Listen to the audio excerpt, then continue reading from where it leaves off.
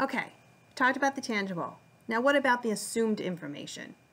Well, some of it is that I talked about, I can see the ice cubes in there, and I can see there's some clear liquid. We can go ahead and see the tasting part. Okay, it's water. It's not vodka. But that's giving us some information right there too. There's water in here, and it's really cold water.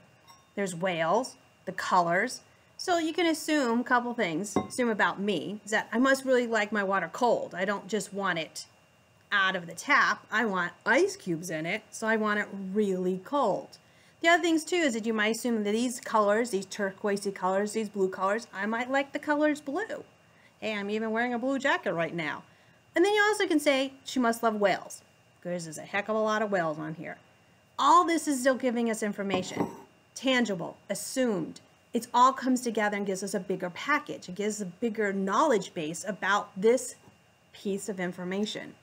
So you think about it, I mean, you guys right now seeing the background of my office, and we'll see a lot more of it, but you can see different things back there. And you're going to get assumptions about what you think of me based on what you're seeing in the picture. So, what we're going to do now is talk about the little exercise that comes next.